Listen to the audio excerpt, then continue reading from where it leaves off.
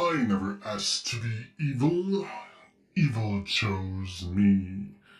I never amounted to anything back on the real world. Well, according to my dad. Dan, you're always a disappointment, he said.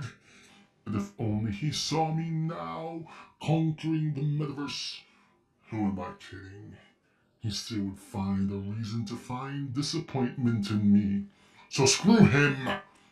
If I can physically cripple humanity, I can control the metaverse and then the entire universe! Now I make me proud. I had no choice but to become evil. Evil is never disappointed in Dan, but it is a bit lonely being evil. It is a bit lonely being evil and brilliant.